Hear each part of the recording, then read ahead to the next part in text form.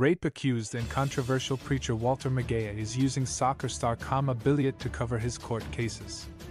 Magaya Wednesday used the footballer to meet President Emmerson Mnangagwa at the State House. Magaya is seen in pictures at the State House, along with the soccer personality and Mnangagwa. Billiat joined Magaya's Yada FC a few months after the controversial preacher invited Mnangagwa to officiate at an event to open his substandard Waterfalls Stadium. At the State House, Khama handed a soccer jersey to Mnangagwa.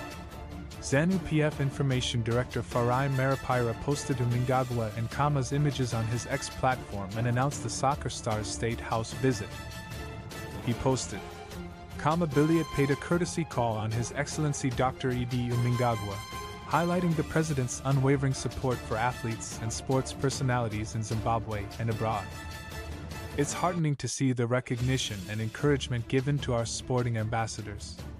President Mnangagwa's leadership exemplifies the importance of valuing and empowering our talented individuals who bring glory to our nation through their achievements.